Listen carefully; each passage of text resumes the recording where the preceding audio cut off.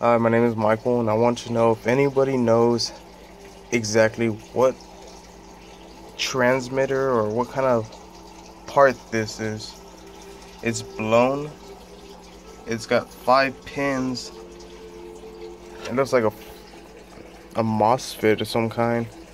If anybody knows, or if anybody's ever worked on a inline 6 Spider 30 watt, if you could please help me out. I haven't got to call inline yet.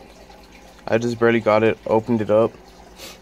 Everything turns on, but there's no audio coming out to the actual speaker of the amp. If anybody could help me out, I'd greatly appreciate it. Once again, it's a 5-pin.